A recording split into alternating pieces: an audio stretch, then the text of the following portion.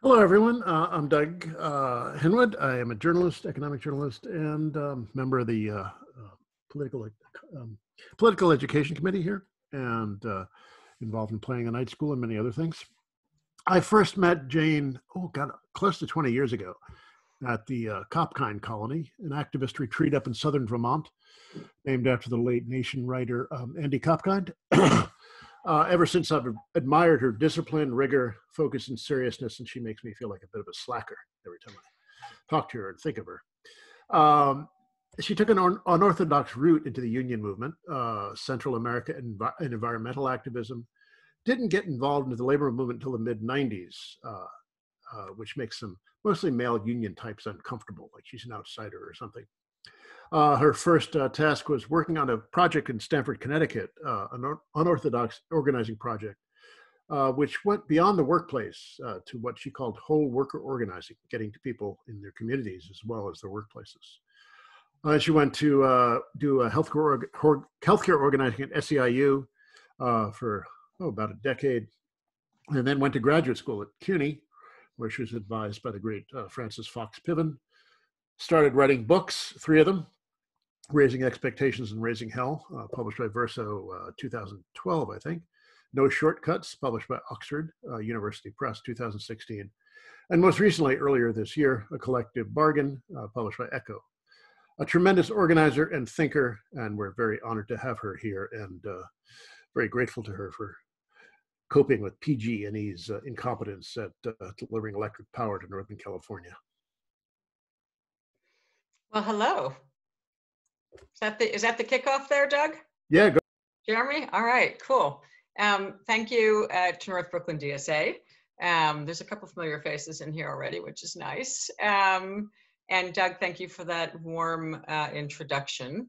I had warned Doug yesterday, I thought, although apparently that email didn't even get sent. As our power was being powered down, I warned Doug that I may not make it tonight, and then scrambled this morning trying to figure out who I knew who had power, who also would let me into their house, right, because of COVID stuff, so I could actually continue to do this date with all of you tonight. So I figured that out, and as I said to Jeremy and a few others when I first logged in, the consequence of me scrambling around trying to figure out how to keep my date with North Brooklyn DSA in a huge power outage, is that I'm not fully prepared, although I just got a good idea of what I want to do. So, so that's by way of just saying I'm sort of living in the moment in ways that we all are, meaning for people who don't know, I live half the time in New York City and half the time here, and actually it's like a third of New York City, a third here, and then like 2/3 on the road or something like that, or the other third on the road. But the time I am in California, I will say, by way of intro to the day, has been increasingly complicated by climate change in ways that are Sandy-like, but sort of reoccurring in California with the fires. I have spent the last couple of months trying to figure out, you know, could we go outside today? Could we breathe air outside today? And now we have the flip side, which is, can we get power? Because Pacific Gas and Electric shut down our power against our will yesterday, and will do so for several days, as they just do now, because they're trying to avoid more fire, which, like, in the short term, that's a good thing, right? In the long term, we've had 2 years since the big fires in fall of 2018, and there hasn't been a lick of thinking about, like, what would the proactive thing do to be on the part of a capitalist entity to actually make it so you didn't have to forcibly shut people's power off to avoid fire, right? They're not thinking that way, which is maybe an appropriate way to talk about class, power, race, ethnicity, sexism, and everything else that we find ourselves deeply embroiled in when we do trade union work. So I'm delighted to be here. And I think what I want to do is just run through a handful of PowerPoint slides, which Jeremy or someone has to give me some share screen with me, make me a co-host. But I think what I want to do for folks on the call, if I could see you all, there's far too many to see you all, so I can't. But I don't have a sense of how many of you have seen me do a basic conversation about how I think about organizing in power. But I think just to be clear, through a political education class, I'm going to run through some slides and go through what I consider to be the 5 core concepts. And then I'm just going to get into a discussion. So like, take notes, write your questions down. I'll warn you in advance that I don't look at the chat while I present or speak, though I'm happy to have anyone pull stuff out of the chat for me afterwards. And feel free to write anything you want in the chat as we're going. But I think that's what I'm going to do, just to sort of keep focused as we slide into the PowerPoint and what I think of as the 5 core concepts of how our side can win. I should say that winning is a really important word to me. I feel like part of what the left does is not win enough. And I like to talk about winning because I actually think it matters to win. It's not enough just to have like the valiant struggle. It's not enough just to have like perfect politics. It's not enough just like to debate out, you know, the perfect theory and the perfect line. My life experience, oh my God, I'm getting old. Doug, I think you were off on that 20 years, by the way. But anyway, my, whatever it is, 30 years of direct organizing work and then 5 in the academy has always said to me that one thing that matters a lot is winning. Like, I have never seen people, most often in my life, workers, go through the same kind of profound transformation as they do when they actually win. So I'm going to focus on winning as a concept. And the backdrop for tonight, of course, is that whether or not, I don't know, someone on here is going to know. I'm not looking because everything I had was drained from its power source today. I don't know if Amy Coney Barrett is now the 6th super extreme person on the court, or if they're still voting or whatever, but like, that's happening as we are doing this Zoom, right? They are making her the person. So meaning our courts are gone. I mean, I would say that when DSA had me first do a conversation with some DSAers nationally about 1.5 years ago, I opened up a talk I did with the national DSA by saying, the courts are gone. And that was before the latest appointment. So the backdrop to this, if we're thinking about winning and power, is that the courts are actually gone. The Supreme Court is incredibly right-wing and will be, you know, within minutes if they haven't yet gavelled her in, but they will by the end of the evening. And even before Amy Coney Barrett and Trump getting 3 outrageous appointments to the US Supreme Court, we were already in big trouble. And again, this is by way of introduction to why I want to talk about organizing and the trade union movement. And when I think about power in the United States, and you think about the fact that we've lost the high court, for people who haven't had enough just time yet to think it through, we don't even understand what that means yet, because essentially there's a ton of cases that are in the pipeline that are heading towards the court, not just the Affordable Care Act in the next week, not just, oh, the presidency of the United States, right? And whether or not keeping recounts open is legitimate, because that's all going to be up in the next few weeks in the US Supreme Court. But even at a much more fundamental level, with the 6-3 balance on a right-wing court, their plan is to essentially do away with and choke all regulation. Like, they want to just continue the work that Steve Bannon set out for them, which is essentially dismantling, quote unquote, the administrative state, right? Steve Bannon's language. They actually want to destroy the capacity for corporations to be regulated. And that is why talking about the trade union movement is going to be so important. So I'm going to start a screen share. Just give me 1 sec. Here we go. And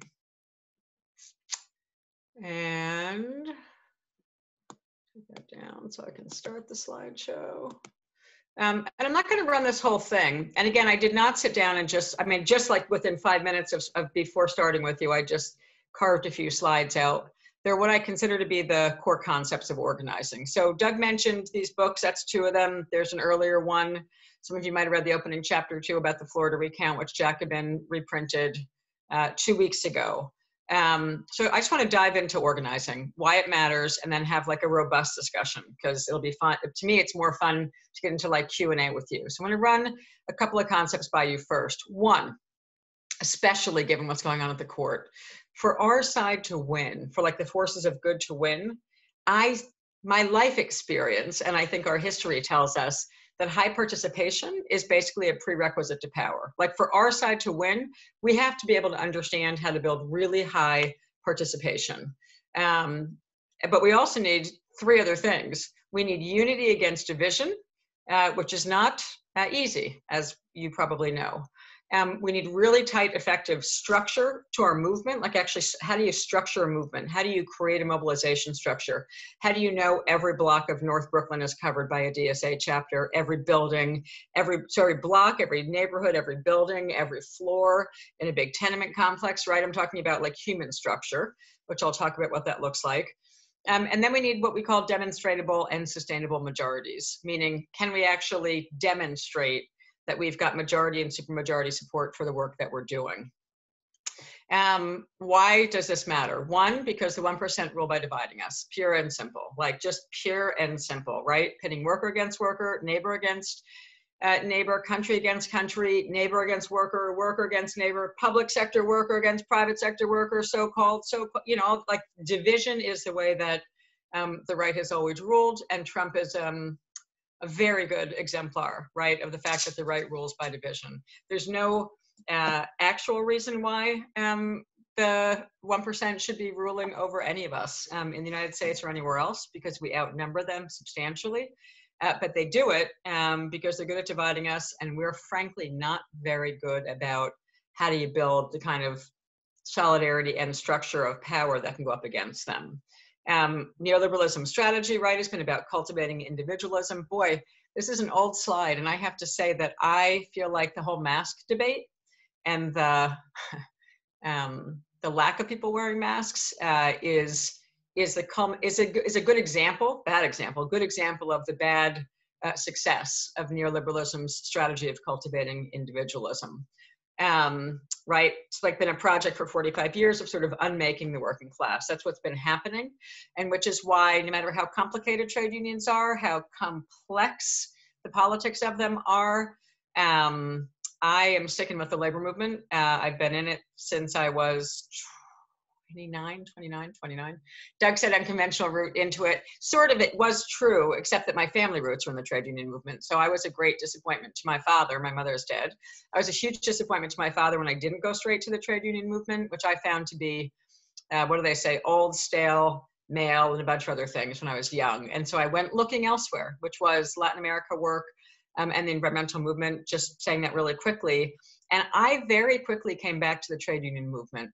And I came back to sort of the roots in the family because I could not find a route to power that was satisfactory to the goals I think that we have as a movement, except and unless I went back into trade unions, where I think there is a serious amount of power to be had and made still. Obviously, people are aware of West Virginia in 2018. I'm setting a backdrop with a few pictures to suggest that when I say demonstratable majority and supermajority support, this is what I mean. Demonstratable supermajorities. This was a 34,000 person out strike out of 34,000 people.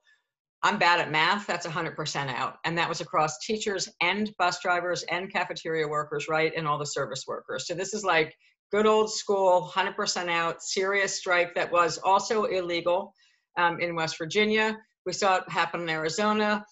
We saw it happen in the Marriott fight on the private sector side in 2018. In January of 2019, we saw it in Los Angeles in the streets of LA, 34,000 strong, purely teachers. We saw it in Chicago in the fall of 2019, another 100% out. Okay, 97 crossed. I think that's the number that the right-wing press finally calculated, was that 97 workers out of 28,000 crossed in Chicago. I'll take that number, by the way, not bad at all. So how Chicago and Los Angeles in particular, like what produced those pictures was not like someone putting out a Facebook post and saying, hey, it's time to strike. So now I'm just going to slow down for a minute and explain that that's not how we got to any of those huge strikes. The way we got there is essentially following 5 core concepts that I'm going to run you through fairly quickly so that we can just get into some dialogue.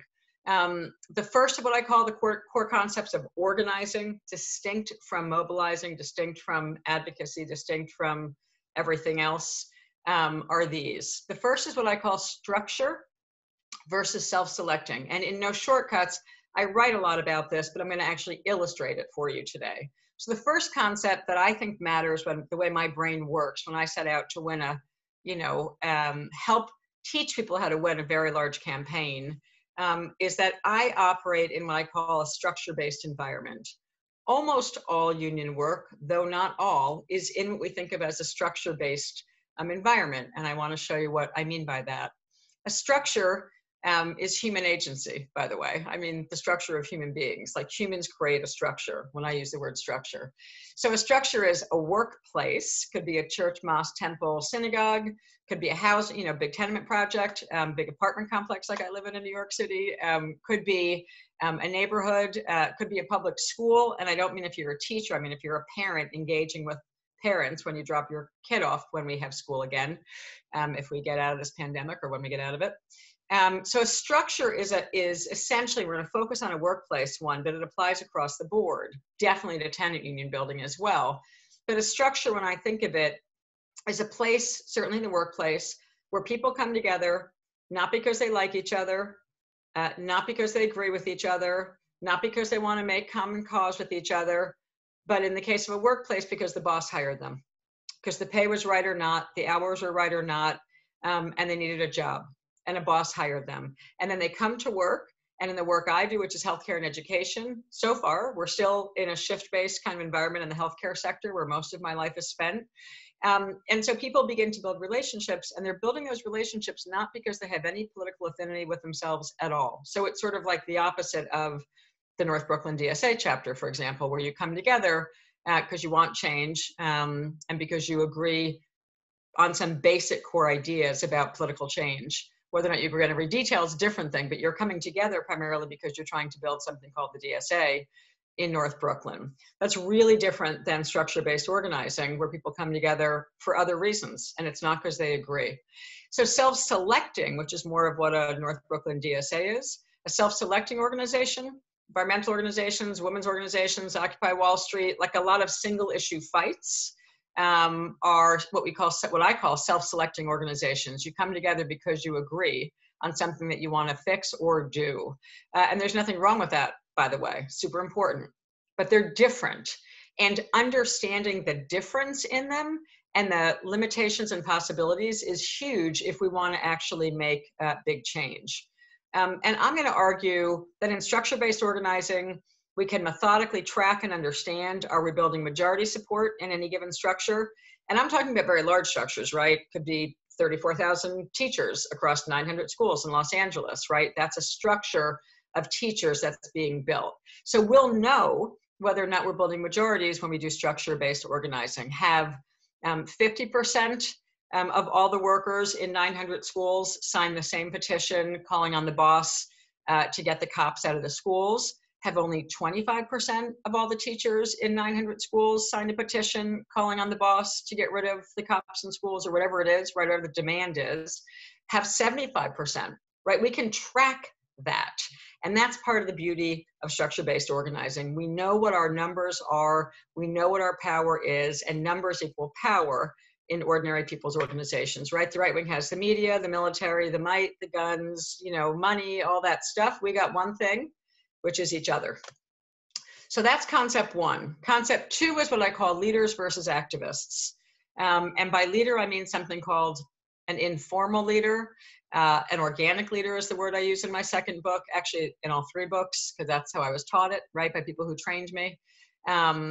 A leader, in my definition, has no position and no title. They simply are somebody who's well respected by their coworkers. And in a structure-based union campaign, or any other campaign I've run, Doug mentioned that the first one I ran was unconventional. It was in part because as trade unions, we decided to build an adjacent tenant union movement in Connecticut at the time, and we built 6 huge tenant unions and 6 big public housing developments. And stopped every single one of them from being bulldozed in a huge gentrification plan. So, and the same rules applied in tenant organizing as they do in trade union organizing. So a leader is the person that when that person says, let's all go right now, everyone on their floor or in their building or in their unit says, okay, let's go. Or when they say, would you sign this petition or this union card? When they ask their coworkers, the person gets 90% of the people to sign that high-risk action. And then an activist, again, this is not a bad thing. It's just different. An activist is someone who's just super committed to the cause.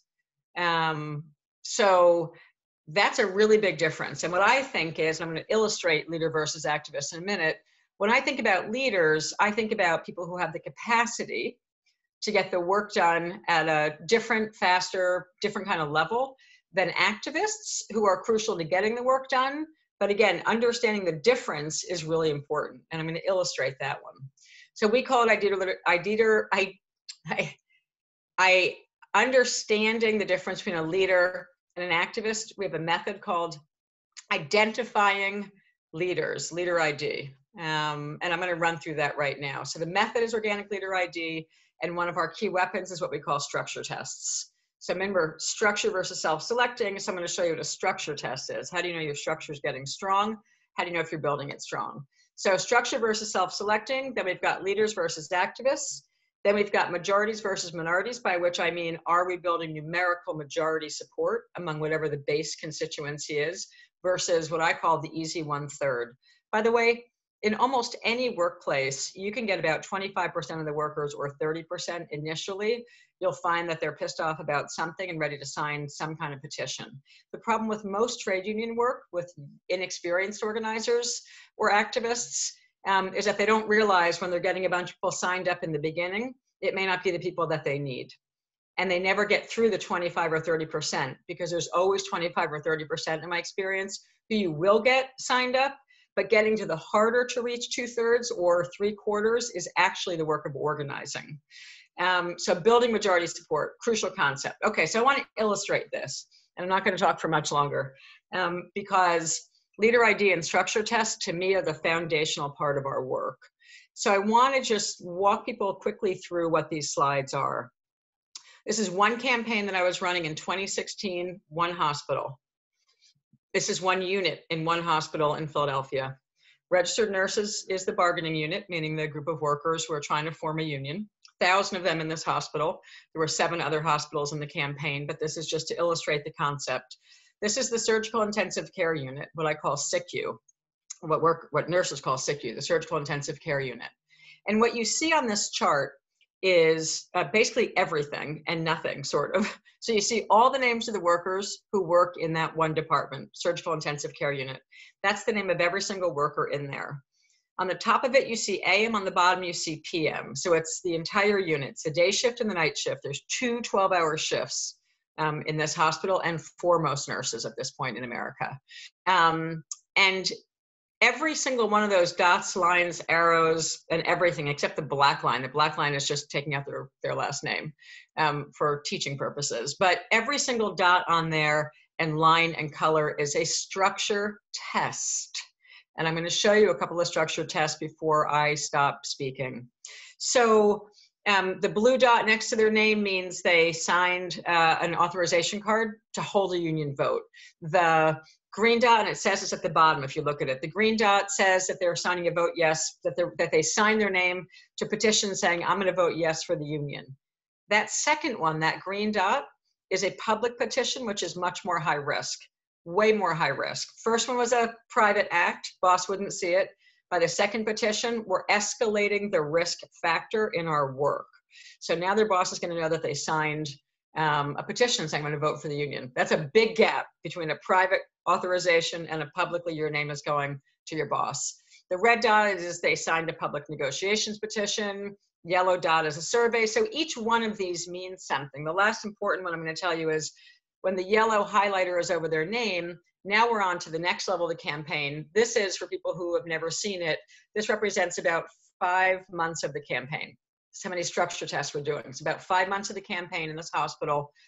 Workers don't yet have a first contract, but the yellow highlight over their name means we've moved them to the next stage, which is they've signed a union membership card to have their dues deducted. So just to give you a sense of it, now take a look at the next unit. This is labor and delivery, same hospital, same day, same meeting. And if you're looking carefully, you're going to notice that this is not nearly as together as SICU. In SICU, almost every single worker is participating in almost every single structure test. activism, like every decision the workers are making about the next step in the campaign, almost everyone is participating. Get to labor and delivery, and if you stare at those dots and lines, you're going to see a lot less structure and a lot less evenness, because not everybody is actually engaged. And what the difference is between the two is that in this unit, we have the two organic leaders, right? No position, they hold no position, they don't call themselves a leader, they just are the informal leaders. We know who they are, we've identified them, they've accepted their role in the campaign, and they are driving a very hard union campaign against some of the top union busters in the country. So some of the very top union busters, the ones that Google has now hired, IRI Inc., who came in and fired some Google workers, is who we were fighting in this campaign. So in this campaign, you can see in the middle column, if you look next to Patrick's name, 3 up from the bottom, there's a black dot next to his name. That's because he's the identified organic leader, identified by his coworkers. No professional staff, no organizer could ever figure out who a leader is. Only the workers themselves can say who the leader is. Same with the night shift. We've got Kathy Venor with a little black dot next to her name. Okay, that's surgical intensive care. Now you get the idea. You see labor and delivery. It's a mess in labor and delivery. It's messy. That unit's not in great shape at this point in the campaign. In fact, we had the two leaders, but they hadn't yet accepted their role to really drive the campaign and to try and win the union, though they would go on to do that. Now, I can't see you all, but I hope you're looking, because the question is, what's going on in this unit? Same hospital, same day in a meeting, same fight. So if I could see all of you, 72 of you, which I can't, if we were face-to-face like the old days, I would be saying to you, like, by show of hands, you know, what do you think is going on here? And what most people say is we haven't identified the correct organic leaders. And what I am here to explain to you is the concept of organic leader, again, from the SICU to this unit. This is telemetry, very big unit, 66 workers. We have identified the organic leader, and she is running the anti-union campaign. So there is a leader, and she's running the campaign against her coworkers. She's been captured by IRI Inc. I tell this story actually in the brand new book, In a Collective Bargain. I tell this story at great length. And her name is not blacked out in here because I wrote a chapter about her, and she's okay with that. It's Marnay Payne in the middle column on the top in the day shift. She was the leader in her unit. And she had that unit on lockdown, and no one was doing anything in the union campaign because coworkers would turn to Marnay and say, hey, Marnay, you down with this union idea yet? And she'd say, hell no, I don't trust unions. They lie, they cheat, they steal, and everything the union busters told her at that point in the campaign. And I want to contrast her with Liz Miller on the bottom of the chart on the left-hand side, the only worker that's got 3 dots next to her name. Liz was the union activist. So Liz is an activist. Liz came to every pro-union meeting. Liz took assignments every week at union meetings, how to build the union, to get her coworkers to sign up on every single one of the structure tests, and she could never do it because she loved the union. She was working really hard, but she did not have the respect of her coworkers in a high-risk, high-intensity campaign. And by the way, if we fast forward to next week, we're all going to be probably in a high-risk, high-intensity campaign. So where this matters is when people are fearful and scared, which is almost always the case with big union busters, you will actually lose if you can't first identify who are these informal leaders who have the respect of their coworkers and who can then carry them through high-risk, scary moments. In the case of the US, when the boss says, we're going to fire you. If you put that union button on, we're going to fire you. If you're asking me if that's legal, of course it's not legal. Does it happen in every campaign I've ever worked in? Every campaign. So that's telemetry, and that's a big problem. You got too many charts that look like that, and you're toast. You're not going to win, and the workers will lose. There will be no union, there'll be no negotiations, and there'll be no change in their lives. That's the same unit. And this is the same unit that I just showed you. Telemetry, Tower 5. There's Marnay Payne's name. The day that Marnay Payne decided that she had been on the wrong side and she was going to become pro-union, she signed up every single person who you see in yellow in 2 hours.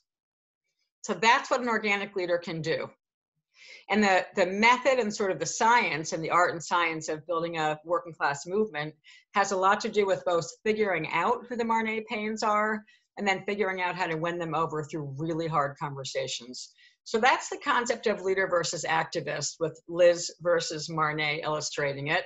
These are workers, I'm about to wrap up now. These are workers working on their wall charts, just so you get it. This is not some weird top-down secret poobah system. This is a radically transparent bottom-up approach to how do you build a trade union. Workers do all the work. Full-time quote-unquote staff are never allowed in a private sector facility in this country. So all of this is about, can we teach the workers how to build their union? My life work is about, can I teach the workers how to build their own union and build a really tight, effective workplace structure, which is what they're doing in that picture. And then just to close, in terms of speaking about it, these are what structure tests look like. This is 5,000 out of 8,000 names on a gigantic, like 7 feet by 8 foot, whatever it was, poster, hand signed. And we do a lot of hand signed, and we're even doing hand signed in COVID, because we tell people to take a picture and text it while they're talking to us, right? So everything I'm talking to you about can be done under COVID rules. And we are already doing it. We are doing it right now in a campaign I'm working on in California. So the key is individual action, individual participation to get to a supermajority on a structure test. This is a different hospital campaign. That's like 700 roughly out of 900 signatures, bunch of nurses about to march on the boss. We call it a march on the boss. Once you have a supermajority, I mentioned demonstrable supermajorities in the beginning of this, you march that on your employer and you let the employer know that you're about to kick their ass. Then the best way to do that is to show it, not tell it, show it, right? Here's all the signatures, we're coming for you. This is the first structure test that the nurses I just showed you in Philadelphia succeeded at. It's actually 2 pages long of those signatures. And that's a bunch of the nurses getting ready to do a march on the boss in Philadelphia in 2016 to show the employer that we're like, it was curling up on the bottom. It was so big, we're a supermajority and we're coming for you. They were on a break, 15-minute break time, about to run that to the CEO, and then like 18 security guards came about a minute later. But anyway, we then escalate to photo petitions, majority photo posters, because they're even scarier, right? If you think putting your signature is scary in a campaign where someone says we're going to fire you, putting your face on it is even scarier. So this is a majority photo poster that was 6 feet long. And more recently, as I round up here, this is a majority photo poster from Germany. I've been working in Germany a lot in the last year and a half since some of my books were translated into German. And this is 1,000 nurses out of 1,100 nurses. That's a super majority photo poster. I don't know what it says. If someone reads German, feel free. But this is with Verdi. It's a union in Germany. It's with nurses. So this stuff is working all across the world. I love this picture, so I'm going to probably end on it for the sake of getting into discussion. That's the ultimate structure test in Chicago in 2012. That's Karen Lewis in the middle at the strike vote of the Chicago teachers in 2012. And for them to know that they were ready to fill the largest opera house in downtown Chicago, and you can tell there's a bunch of politicians lining her on the stage, they had to know that they could fill the largest opera hall in downtown Chicago, and that they could fill it more than once in order to know that they were going to meet a 75% turnout mandate that Rahm Emanuel passed a special law that said the strike vote wouldn't be valid unless 75% of the teachers partook in it. Imagine if that was true for our democracy. Just thinking about next week, right? Like if the 3rd of November, we said no election in the United States is valid unless 75% of Americans eligible to vote voted, like who do you think would win? Okay, I digress. But that was the law imposed on the Chicago teachers back in 2011. And so by the time they got to the 2012 strike, they were doing multiple versions of the wall charts and the structure tests that I just walked you through. And so are the LA teachers. I mean, every one of these huge strikes has resulted from structure tests. All right, last one I'll show you. And then I'm gonna get rid of the slides. I personally practice something I was taught when I was young as a negotiator, which is I believe in what's called open big negotiations. Whenever I'm in union negotiations, helping workers win a great contract. They look kind of like this, if not larger. I believe in bringing every single worker possible into the negotiations room to negotiate for themselves, essentially, with coaching from me. Because my view of my role as an organizer and a negotiator is to coach and teach and train people what it takes to win. Because I'm never going to stay there. I'm like an itinerant organizer. I'm going to move on, right? So my life work is having simple systems like wall charts and simple methods like structure tests to teach ordinary workers how to beat their boss and then how to defeat evildoers. So I can probably show more, but I think I'm going to stop because I'd rather be able to engage in some Q&A with folks, if that makes sense. So that's the opening salvo to what's going to have to happen in this country when the Supreme Court is lock, stock, and gone. And that's how we get to big strikes. And for all the chatter about general strikes, we don't get to general strikes without a lot of strikes. And the basics of what I just showed you is a very old methodology using very, very low-tech tools, magic markers, dots, crayons, and highlighters, and hand signatures, wheat pasting it at a Kinko's late at night onto a giant poster board. So when I think about organizing, it's super low tech and super high impact. And really almost anyone can do this, but experience helps. And we're not going to get back control of this country until we get a hell of a lot more strikes. And that's the foundational tools for how we've gotten to every strike that I've had the pleasure of either being part of and or leading. So I think we'll just stop there. And then we should, whatever your method is, North Brooklyn DSA, we should just do some Q&A, if that makes sense. Yes, thank you so much, Jane. I'm going to take it over with some community agreements before we kick off the Q&A. You guys can feel free to just type stack into the chat if you have a question, and we will moderate that and call on you however you prefer, Jane. We can do like a few questions at a time or one by one. Do 3 at a time or something. Okay, sounds good. So we'll do that, and then just try to be brief with your questions so we can be mindful of time.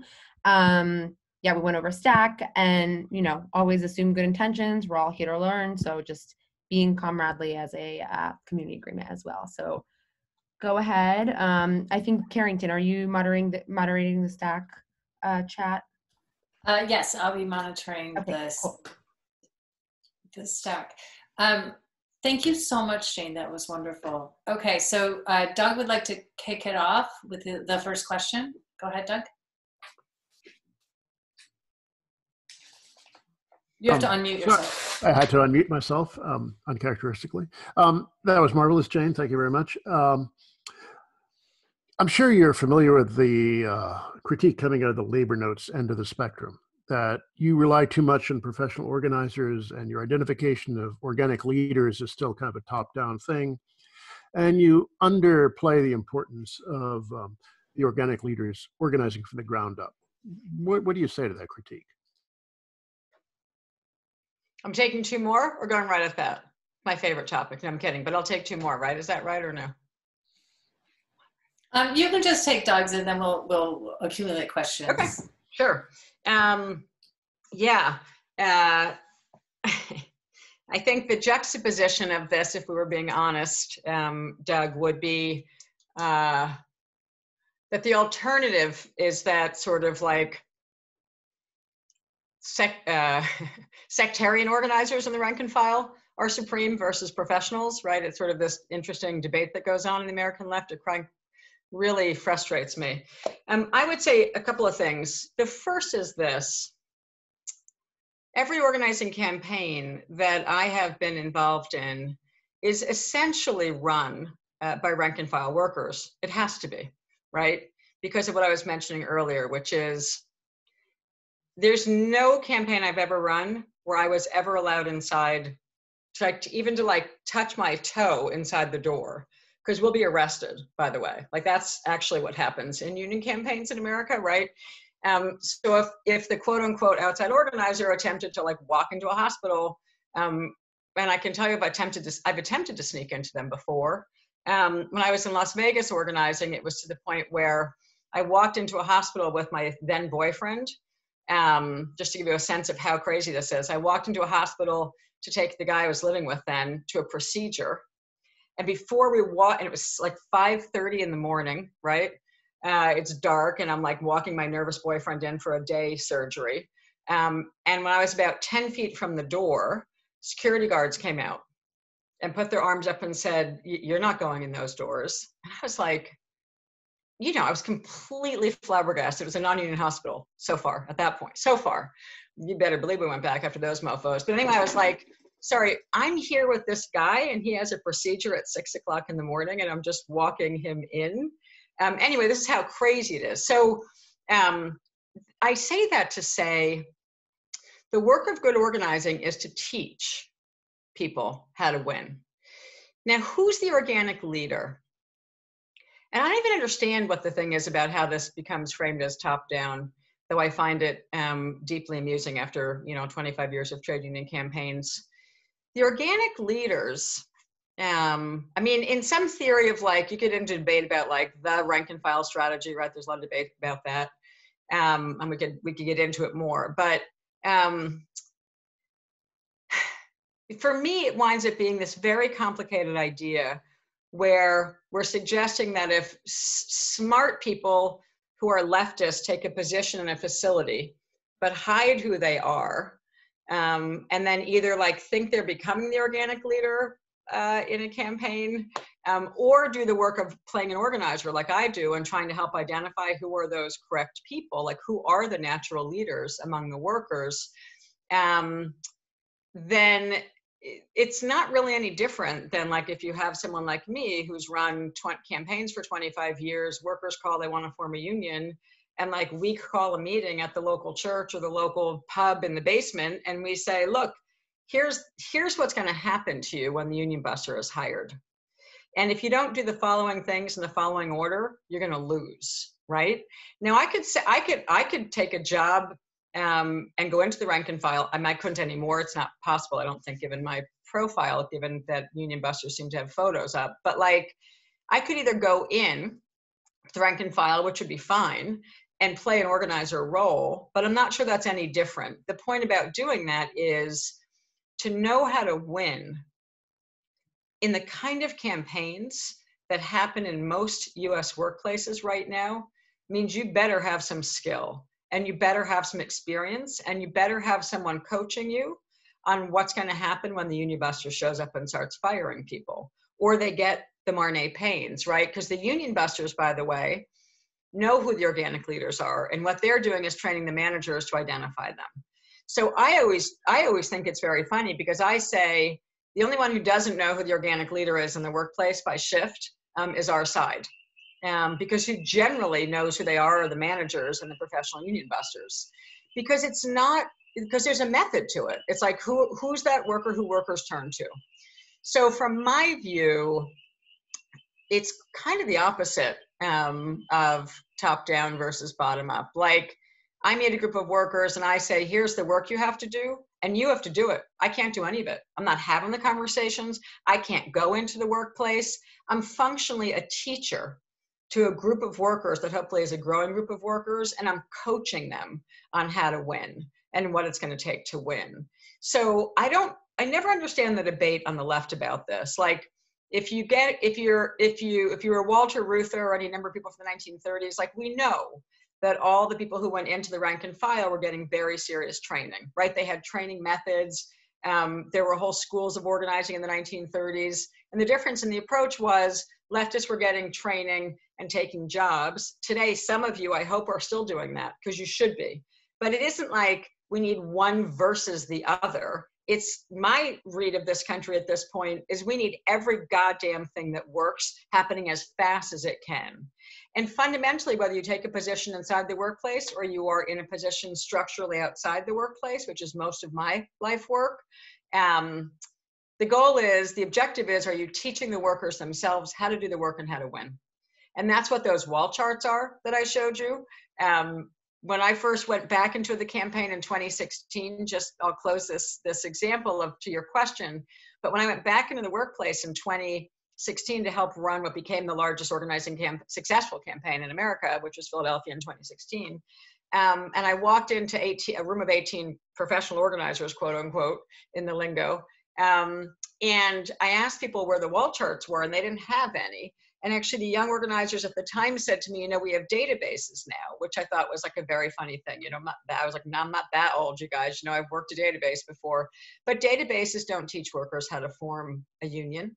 A simple wall chart with colored markers actually will teach workers who are the workers they have to get and how they're going to win. So, and I think that the closing on this, the organic leader is recognition that in fact there are geniuses all over the workplace. That's the point of it. And there's more than one organic leader in a big facility. There's a lot of organic leaders, but there's also a lot of activists like Liz Miller, who I showed you on that wall chart, who was super into the campaign and couldn't move a coworker to do anything. So I don't even understand how the theory has emerged that structure test or organic leader identification is top down. I think it's actually quite the opposite. I think it's fundamentally radical and bottom up. And so are the organizing methods that I learned that are from the 1930s. So they probably won't all be that long in my answer, but I think that's a pretty important one in the scheme of the work we do. Meaning if any of you go into the rank and file, you've got to learn the same skill set as an organizer, and then you've got to deploy it. For me, I'd rather just say, hey, I'm a leftist organizer and I'm here to help you win. I'm not making any secrets about it. I'm not bullshitting anyone. I'm in a big meeting with a bunch of people and I'm like, here's the work you have to do if you want to win. And I'm going to be gone in about 6 months, so you got to get really good at it, right? Like, to me, that's, I don't understand some sectarian interpretation of that, but I think it's old left sectarian baggage, personally. Thank you, Jane, for that answer. Doug, are you satisfied? Do you have a follow-up question? Or are you good? No, I just felt like I had to act as devil's advocate. I'm totally on Jane's side of this one. Okay. Thank you. Okay, so on Stack we have Jeremy, followed by Ryan, and then Mia. And we're going to collect your several questions, and Jane will respond as she desires. Hi, Jane. Thank you so much. As ever, excellent, really helpful. I had 2 questions. One was to hear your thoughts about sort of near the beginning of the pandemic. There were a lot of, I mean, in some ways, I think I was struck with how like suddenly the whole world became like proper Marxists, and we're like, oh, right, there are essential workers, and then there are like bougie people who aren't really doing very much and like could disappear and society could go on. And these essential workers are like absolutely fundamental and have like a lot of power. And, you know, it was amazing. And there was, I think, a great deal of sort of wildcat stuff and just, you know, obviously immense dissatisfaction with how the people most important to the economy were being treated as sort of cannon fodder. I wonder if you think that that kind of moment and the organizing that was starting then, if that is going to pop up again. It seems to have kind of quieted down for a while, like kind of what you think about that. And then my second question was, you know, structure versus self-selecting organizations. And as you point out, DSA is a self-selecting organization, ideological organization, et cetera. So what is the relationship between groups of these kinds, or between strategies of these kinds? Like, why is it important to be in a self-selecting organization like this one? And how does this one like use its resources, use its manpower to do structure-based organizing? Thank you, Ryan. Yeah, hi, thank you so much for coming to speak with us. And I think a part of what I want to ask is basing off of what Jeremy was just asking. But even before I get there, I feel like I have to say that I am a labor notes reader who also like completely supports this strategy and thinks that what you're saying is absolutely in line with my understanding of the rank and file strategy. And I'm a teacher and a UFT member. And in fact, before I was a UFT member, I was an organizer at CWA, where I've been able to use a lot of the skills that I was trained with directly at being, you know, a building delegate and an organizer within my union. And so, yeah, it really clicks with me in the idea of us seeing ourselves as activists and organizers, whether as staff or rank and file leaders is 100%. I also learned today that Bernie Sanders is also a labor notes reader and subscriber, which is fascinating. I think to build off of what Jeremy was asking, my particular question, and I have some ideas, but I'd love to hear what you have to say, is how does DSA help build the trade union movement? What are the roles, and I do think it's multiple, I don't think there's necessarily one way, that we as a Democratic Socialist member organization all across the country can build the trade union movement, both in terms of like quantity and quality, and then with the eye towards how do we merge or bring together movements around worker power, as well as for our vision of democratic socialism. Good. Mia. Yeah, thanks. I was kind of wondering a little bit about how these concepts that you detailed transfer over to other contexts outside of labor. So like, for example, as a campaign worker, like wondering, also in a place where like, yeah, in New York, electoral work has had a lot of buzz too. Yeah, how we see these concepts reflected in electoral work, because I know there are also different models within that type of work where, for example, you can invest heavily in staff who identify volunteer leaders who then, go on to lead operations, or, there are models where there are much fewer staff and it's kind of more heavily dependent on volunteers themselves. So I'm wondering, yeah, what you see in those models, and if it's not like, if it doesn't reflect that, what should we be doing differently in the campaign world to kind of, if it is effective, to echo that structure? Great. Lots of overlap, related overlap, I think, between them, which is helpful and good. And all questions would be good anyway. So, because that's the thing I like to do is chat. So let's see. I'm going to weave in and out, but I've written all three of those questions down and some thoughts next to them. So I think just going back to, just for starters, going backwards to Jeremy for a minute on the question of essential workers. I couldn't agree more that the pandemic has ripped open the concept of who the hell matters to keep society functioning, right? Versus who we could cast off in a boat on their yachts, like, cut them loose, take your yachts and go. Or give them to us, actually, would be good. But anyway, so, but I want to raise one thing. Jeremy said we could see how much power they had. And I guess that's where I want to argue that actually, I think part of why it quieted down is because we didn't see how much power they had. I think we saw the potential, right, for their power. Every Amazon worker is only potential power until we figure out how to actually beat them and actually build structure-based power, right, and have a theory of power, for example, in the logistics sector. Same would be true for grocery store workers. Same would be true for the delivery drivers. And just to give an example, very quickly in Los Angeles, when the pandemic was setting in, and I was engaging with a couple of United Food and Commercial worker, a really good local that's in Los Angeles, a great local actually right now, meaning bottom up, small D democratic, things we want. And they were scrambling to figure out how to institute shop floor power early on in the pandemic, when it was, the beginning, what we thought of as the beginning of the height of the crisis. And they, because they already had a trade union, they very quickly began to say they're going to make demands that non-union sector workers couldn't do as easily, which was, if a case breaks out here and we find out about it, we're going to shut every facility down. We're going to demand their shutdown every grocery store shut down for 14 days, cleaned, sanitized. We come back with PPE, right? So you can see the difference in essential workers who had already dealt with building collective organization versus essential workers who hadn't, and who we all are desperate to build that kind of collective action and collective power. But I think that in fact, the problem is that a lot of the essential workforce is yet unorganized, which is part of why I think the EWOC is a very exciting development, right? I think the attempt that's definitely got DSA's fingerprints all over it, along with the UE, to build the Essential Worker Organizing Committee and begin to help develop and train and skill up people who are in key positions in key sectors, matters a lot. So that's a segue to like, what should DSA be doing? EWOC is a good example, in my opinion.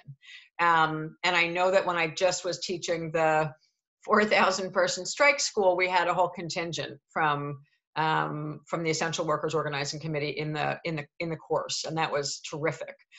Just to know that they were in the course, learning these basics, like how do you do leader identification? It isn't just that you put up a wall chart and do a structure test. There's a lot more to it, right? So we were actually teaching those skills during strike school.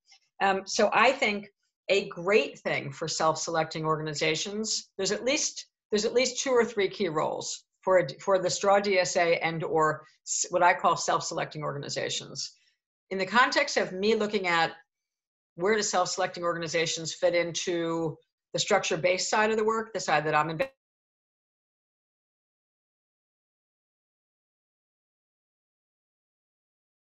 For starters, that's not little, it's big, right? Like actually creating tension. Just the very last thing you said, I think, froze out, at least for me. I don't know if that was for others too. It did, and right when you said that, it said my internet was unstable. Boy, this is the best I'm gonna do on the internet front. But anyway, so the very most important thing is to hold the trade union movement accountable to broader left just goals.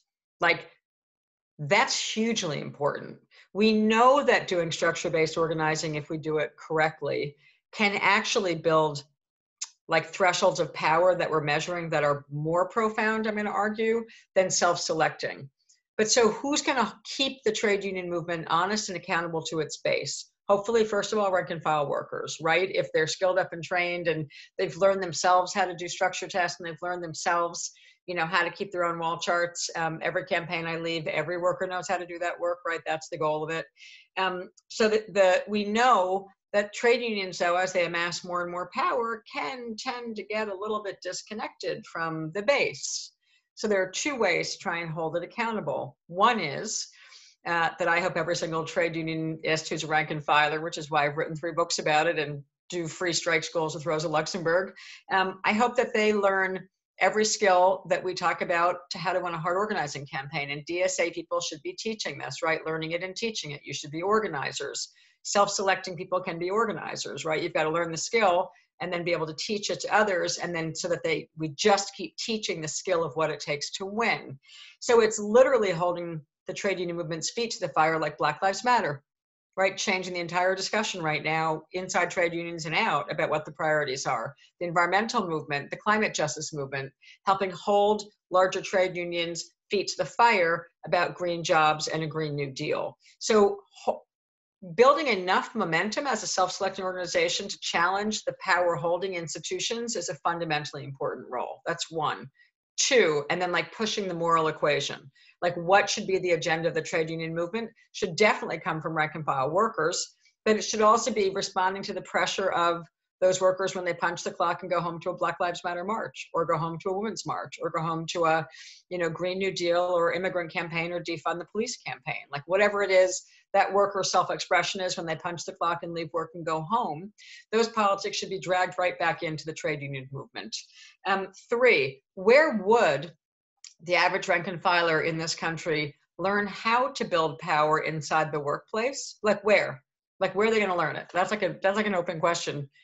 They should be able to come to DSA to learn what the skill set is to do it, which means you've got to get really good at some of the basic, some of you already are for sure, but like as a whole, like learning the skill set of what it takes to have a successful 6-step conversation. If people haven't ever seen a version of me doing it, it's in Jacobin from the Thanksgiving issue last year, where I was coaching people on how to essentially convince your family to, you know, support Bernie and not the rest of the losers, one of whom we're trying to drag across the finish line right now. But so I outline a 6-step conversation in Jacobin. Like to me, it's a fairly straightforward thing. That's because I've been doing it for 25 years. There's a method. There's a method to every single skill that we need to win. And they're not rocket science, but they are skills. So the job of DSA and the self-selecting, you know, organizations in the progressive movement and the left needs to be to take the skills seriously, learn them and teach them, and expand the trade union movement that way. Take jobs inside the sectors, become professional organizers. That word is so weird to me. Like just take organizing seriously and realize it's a skill set. And it's not like we wake up in the morning and put up a flip chart and say, let's have a strike today. Just total bullshit. Anyone who says that's how strikes happen in this country is smoking crack and has never run one, having run many of them. So, and in the new book, by the way, I go through every structure test the LA teachers did methodically to get ready for the huge strike that they had. So that is the role of self-selecting, and in this case, ideological organizations. Teaching politics, teaching economics 101, but in addition to that, I think it's got to be teaching how do you have a hard conversation and win.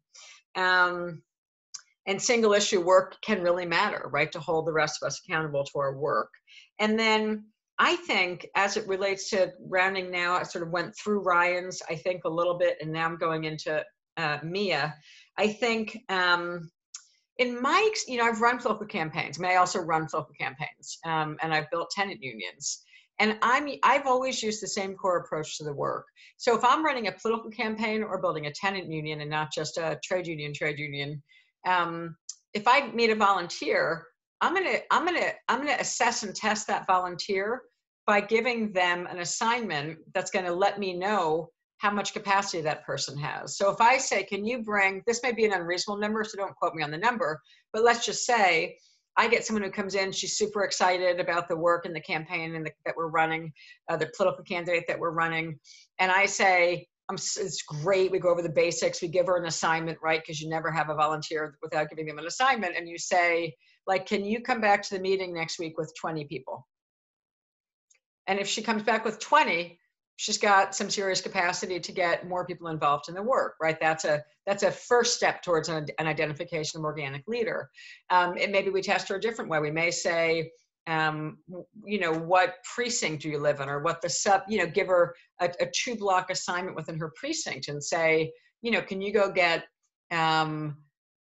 300 signatures for Bernie Sanders in your precinct in these 2-block quadrant that we built together. And we'll make that with her, right? Like, what's a reasonable universe that you want to go out and work on the next week or something?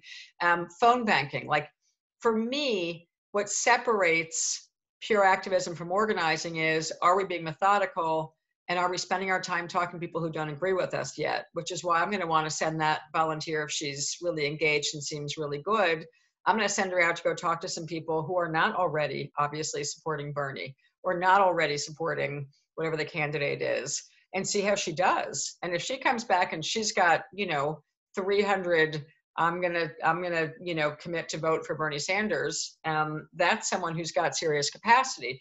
If she goes out and comes back and says, wow, that was super frustrating, I knocked on 300 doors, it didn't go so well, then our job in the self-selecting organization is to help that person get better. It's to help understand, well, let's get into a discussion. What'd you do when you knocked on the door, right? What was the conversation you had? What did you ask the person when they answered the door and when we were knocking on doors? Still, we'll be knocking on them again still. But it's like, I think it's our job is to help identify, in the case of volunteers in the campaign, bring them in, assess them in the same way that I'm going to assess every single volunteer in a trade union campaign, figure out what they're good at, put them on what they're good at, and develop them even more along the way if I can, right? But fundamentally, understanding what roles people play in our campaigns is really crucial to knowing whether or not and how we're going to win the campaign. Because each of us has different skill sets, each of us has different capacities, each of us, frankly, are different, and we have strengths and weaknesses. And understanding how to win a really complicated, hard-fought campaign is partly about explaining that, being transparent about it, not making anyone feel bad about it. That's exactly what I do in every one of those trade union campaigns with one of those wall charts. Like, people always say to me, doesn't it insult everybody, Jane, when you get the little black dots up next to their name? And I say, no, because I didn't make that decision. The workers on her shift did, right? It's the workers who, in the case of a trade union campaign, identify who their leader is, not me. I'm just tallying it up, right, as they're going. So, so to me, I think it's fair. And then even if you're going to do online, offline, the whole debate about online work and distributed organizing, it's still following a similar logic, right? It's like figuring out who's actually getting the work done. And then our job is to understand, why are they getting the work done? I'll give one more example and I'll stop talking. It's very often the case, but the first time I realized it was like, whenever you learn to me the first time, right, it's sort of shocking. Like, I was in a campaign And I was misunderstanding who the organic leader was because I wasn't thoroughly debriefing the volunteer member, well, not yet member, but who was coming back in during big meetings, because she'd walk in with like 25 union membership cards, 30 union membership cards in a big unit. And I'd be like, whoa, amazing. And then she'd go put her dots up on the wall chart, you know. And fast forward, it was finally like one day I said, we were having a conversation with her, and one day she said something like, oh yeah, no, I just come to the meetings. I didn't collect any of these. You know, George collected all of them and gave them to me, right? That's like, you have to learn to ask the questions of like, oh, if someone brings in 30 cards, you got to say, wow, how'd you do that? Tell me how you did that. How'd you get those 30 cards in a high intensity campaign, or 300 signatures for Bernie in a political precinct if you've given them a 2-block assignment? So to me, everything is about creating structure where it doesn't exist, like in a political precinct. Let's decide on 3 blocks together. And you're going to go knock on doors to people who are independents and not already pro-Bernie workers and see if you can move a conversation with them. And I'm going to try and give that person some pointers and some training and work through with them how to have an effective conversation right before they go out and get an assignment like that. And I'm going to help assess how they did by asking them a bunch of questions when they come in, successful or not. And then I'm going to try and give them a different kind of assignment and see if they can pull that off. Because our job is to make individuals feel good about themselves and win. And it's to make whole groups of people feel confident in themselves, like the working class, and win. Because losing doesn't help us. Thank you so much. So next on Stack, we have Bran, then Arsha, then me. Bran? Hi, Jane. Thank you so much for coming. I really love No Shortcuts, and I really appreciated your wonderful presentation. I'm a member of UAW 2865 and a steward in my department at UCLA. Those charts really, I don't know, I've been looking at so many spreadsheets lately in organizing. And anyway, I'm a huge fan of these analog methods. Obviously, we're now organizing in a pandemic, and I know in the case of my workplace, everyone is spread out, right? There's no one physically anymore there. Now I'm wondering how organizers can actually take advantage of this total change in workplace and working environment, and how to organize when everything is virtual and there are no commons anymore. And then similarly, how are union busters shifting gears during this pandemic? What are union busters doing in response to COVID? Thank you. Thank you. And Arsha. Hi, Jane. I said I thank you for the training that you had and for us architects. By the way, my name is Arsha, he, him. I've been sending people to the training for Jane because I think she's tremendous, and I think that whatever you have done so far in terms of architects, it's been remarkable. So that's what I wanted to start with. Thank you. And yeah, and so the way we wanted to organize architects, a bunch of us that were more radical and DSA members and communist members, whatever, architects decided to in a convention to unionize architects. So like we targeted this many firms and then found these 2 firms that are in New York City more vulnerable to unionization. And from that group, we just literally had to find who's the organic leader. And then out of that group, they're doing it themselves. If they join your training, they don't need us anymore. But it's like now we got to the point the campaign is getting a little escalated in a way. I'm not sure how many they're organized. I find out this Friday. What would we do as an organizer right now? Because I'm not working as an architect right this second. I'm unemployed. I used to be an architect last year before COVID. I'm also a part of Local 79. I sat down with the Mason tenders. I told them about the Local 79, about the architects unionizing, that I need their help. So my task right now is to find another union to help us out or something. And I started calling Kickstarter Union and everything. it's getting really escalated and it's exciting. It's just that I don't know what, I mean, going back to my questions, like, I don't know what exactly the people that did all this, like myself, that are outside of architecture right now, aren't with those offices. What we can do to be help and also like push this even further, like, you know. And I've also looked into union busting tactics, so I'm trying to see if any of that shows up to warn the people that are organizing as well. But you know, any help right now would be tremendously useful for us.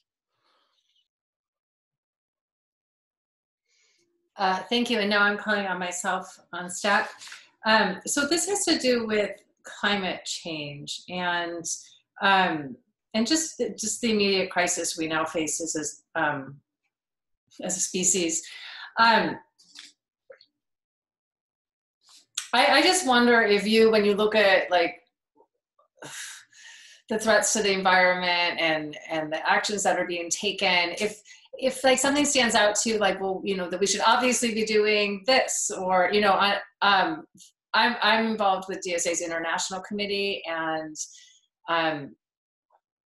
as part of that, I'm part of the international eco-socialism subcommittee. And we're just getting started, and I'm just thinking about strategies right now. And I wondered if you had any suggestions, or just broadly any thoughts on it you'd recommend. Yeah. Yes. Definitely. So I think, let me start with COVID first, and go back to Brand's question. I think at least two things are really important in terms of just the organizing work. Many things important, but two things that relate to organizing in the COVID moment. The first is, don't change any of the methods, essentially. Like, all the methods that I outlined to you are methods that you can use under COVID. That's one, and I'll talk through a little more example of it. And then two, it's really urgent. Like, for every worker, like, there's essentially, from my view, there's two groups of workers that we're looking at in the pandemic, right? Essential workers, as raised by Jeremy early on, who actually go to work every day, and may go to work even more than they were going to work, in crap conditions, getting sick, not getting sick, crappy wages, whatever it is. But like, so there's two large groups of workers. One is a group of workers who are deemed essential and who are going in all the time, and who are who don't have a level of organization that is needed.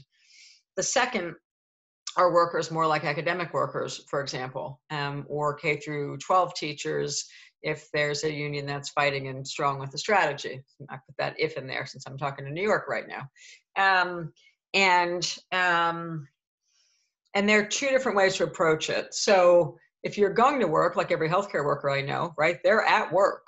I was thinking, who walked off the job this morning? It was in Alberta, actually. A bunch of the biggest hospital in Edmonton, the workers actually walked off the job this morning. But that was Canada. But anyway, and we're seeing it happening. Like, workers are starting to decide to take action, even if they're healthcare workers, which is dicey in a pandemic, right? Because the hospitals are full, but not full. It's very complicated. Some people aren't getting their procedures, some are.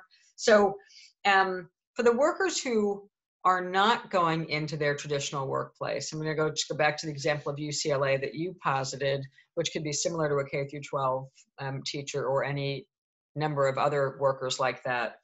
In my view, nothing changes.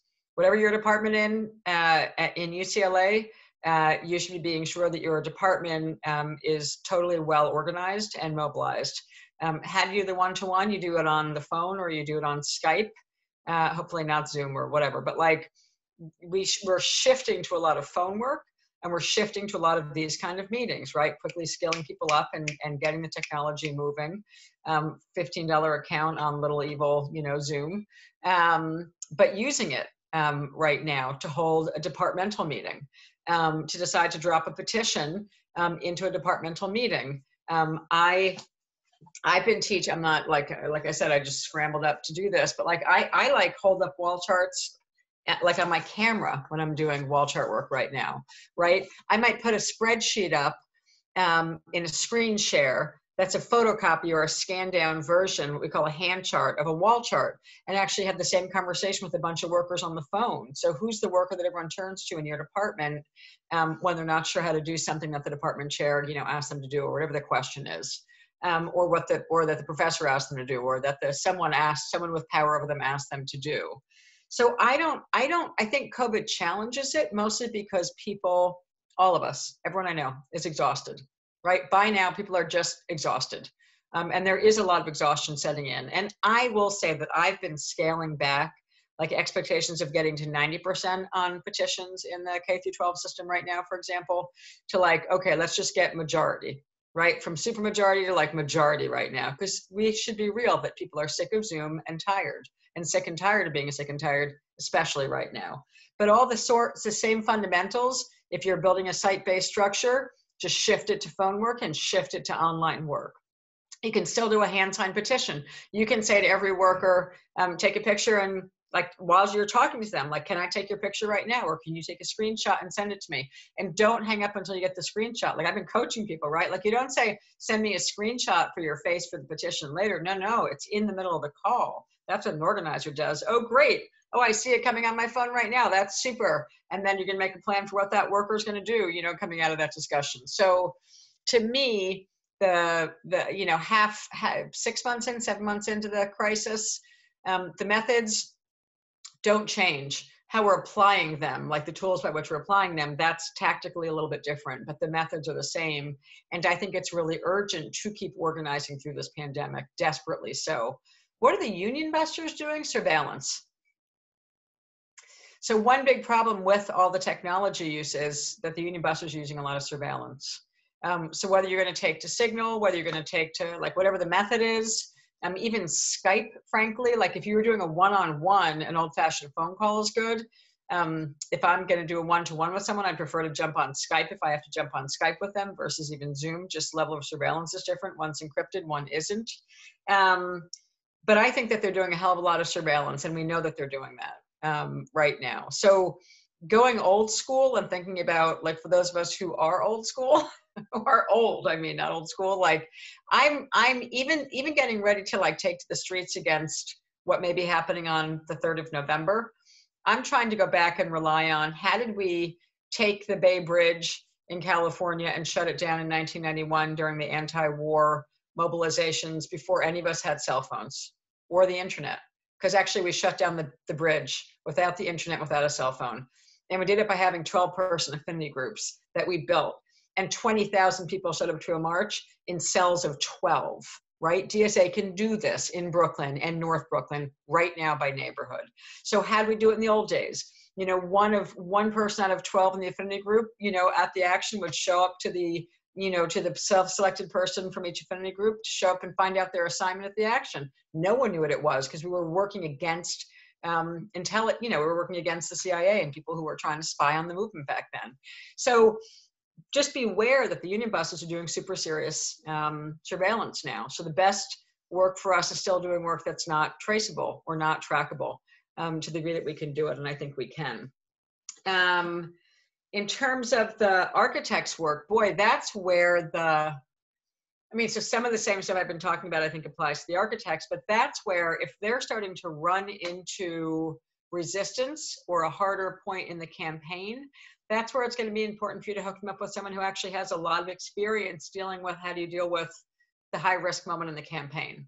And from my experience, the value of what we call those public structure tests and doing a lot of them is what helps us sharpen, do we have the real informal leader? And if we do, that informal leader, if they're on board with the campaign they're running in an architectural firm, is going to be able to carry people through their fear to the end of the campaign.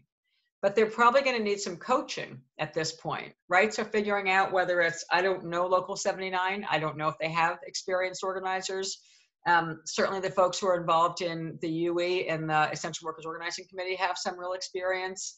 So I think it's about getting people going in the right direction, but being sure that there's someone who can have a coaching call with you when the shit starts to fly in a hard to win campaign. And that's where experience comes in. And that's where my cynicism about people who are critical of people with experience comes in, right? Because it's super important to like know, I call it the 4 phases of the boss fight.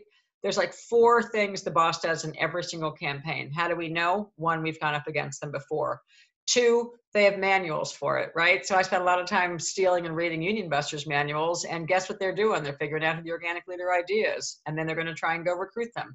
Same as our side. So the folks who are getting to a position in the architectural campaign need to find an experienced organizer. And between all of you, the 56 of you on the call, I think someone's got to have a lead into someone who can spend a little bit of time with them, because that's what's going to be urgent, is coaching people, right? It's like really one-to-one effective coaching on here's what the boss is going to do at this stage. Here's how you stay 1 step ahead of them at this stage, right? Because staying ahead of the Union Busters is part of what experience teaches us. And that's actually how we win, is staying ahead of them.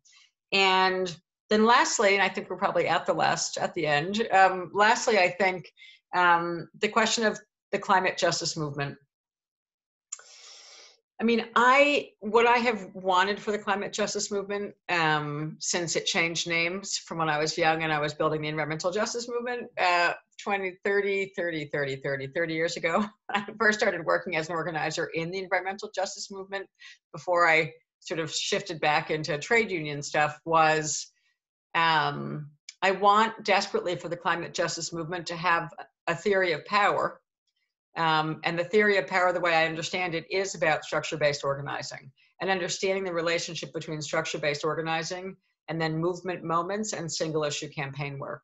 So, you know, if I was going to give an example of how to move the electrical brothers who control PG&E, which is the local that deals with the crisis I'm sitting in California with the power shutdown. I've said to many people, like, if I were trying to move a local that was a strategic local inside of a strategic industry, I'd be systematically charting and mapping every relationship of every decision maker in that local union. And I'd figure out who their kids were, and I'd go have a conversation with the youngest person in their family about climate justice, and I'd figure out how to get them, how to go, in the case of the IBW in California, how to go move their old man, because it's a bunch of men mostly. There's a pink color division, and they're delightful. But the line workers are like, you know, several hundred men who climb poles in the middle of electrical storms. They should get a lot of money, but literally I would be strategically assessing every power structure, if I'm a climate activist, that I need in local campaigns to win, and then figuring out how to chart the relationships to move the people who need to move, to get out of the way and allow something like a Green New Deal prospect to happen. So the sort of short answer is, I've been politely begging, you know, and trying to prod the climate justice movement to take a structure-based approach to the work. Because we have the commitment already, right? We have the commitment to the idea of what needs to happen to save the planet and all the species on it, right? Not just one. But in order to do it, we have to have some of the skill and a theory of power. And workers walking off the job is one theory of power that I subscribe to in a pretty big way. And imagine if the local in California said, we're just going to create a new deal. We're just going to create a Green New Deal now and bury all these lines and go hire 500 more people to bury all the power lines in California, so we don't have to worry about them sparking above ground and setting off a fire. Like, there's a logic to it. The question is, how do we build the power? And I'm going to want to know in every campaign I do as an organizer, tenant union, political organizing, trade union organizing, how do I know I'm going to win? How do I know that the people are moving? How do I know our political education is good enough that everyone's actually shifting their position and understanding the imperative for how to win? And that's what structure-based organizing allows us to do. And I think that's probably time. So that's what I would wish for the climate justice movement. Okay, thank you so much, and forgive me, I'm really not speciesist. I do care about species beyond our own. You know, Jane, we'd like you to stick around for just 3 more questions or 4 more questions. There's 4 more people on Stack. Are you up for it?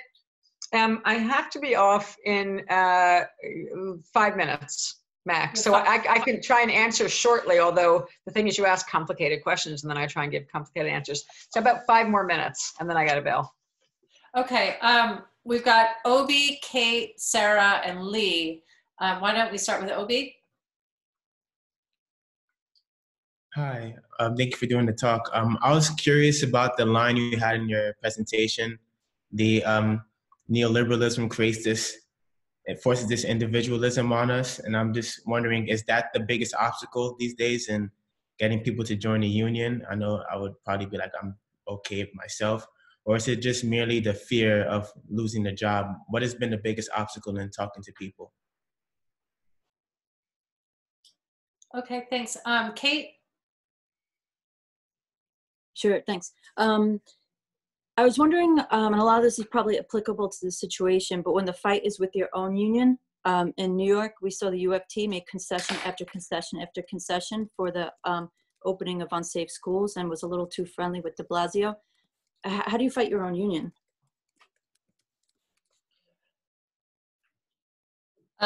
Thanks. That's probably all you can do in 3 minutes. Okay. Or should we try for one more? Jane, your call. You can. Yeah, you can try for one more. Okay, Sarah? Or Sayera, however you pronounce it. Yeah, thank you so much.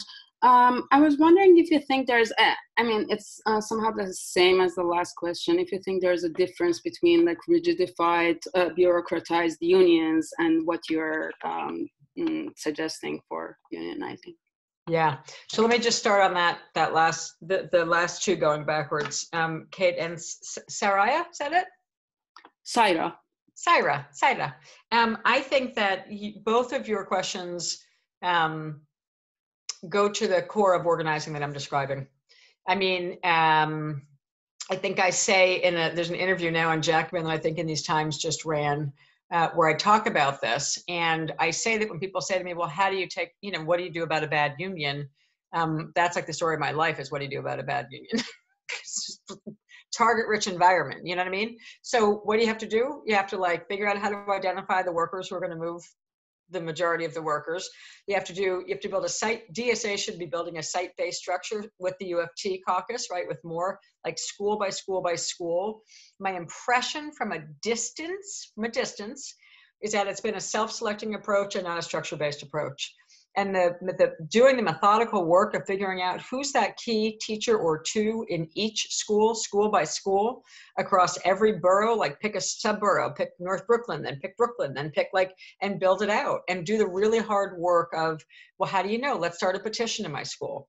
Well, let's do a school-based petition. Well, can we get to where, do we have the power to get to Mulgrew, whoever it is right now, and say, look, we have a petition with 75% of every one of the teachers in New York City demanding that schools don't open is really different than a small minority of people, even if it's a big majority. If it's a big minority, unless you've got the site-based structure developed and built to force the union to the position that the workers want, it's going to be hard to do it. The specific problem with UFT, as I understand it, is the issue of retirees voting. So that's one thing in terms of how do you win the election. It's like a very specific issue that's sort of unique to the UFT of New York. And that's, I know I can answer that question now, but it starts by the same exact skill set we're describing.